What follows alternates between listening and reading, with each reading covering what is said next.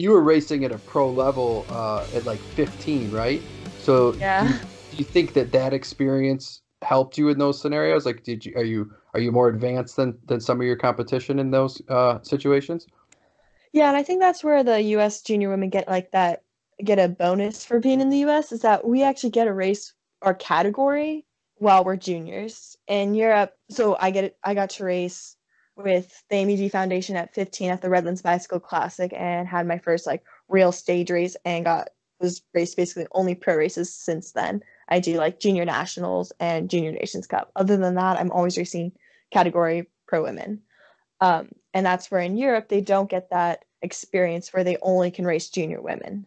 Like, yes, there are tons of junior women that race over in Europe, but it's at the same time everyone's kind of learning through junior women, and whereas I get the experience like pro women who already know everything,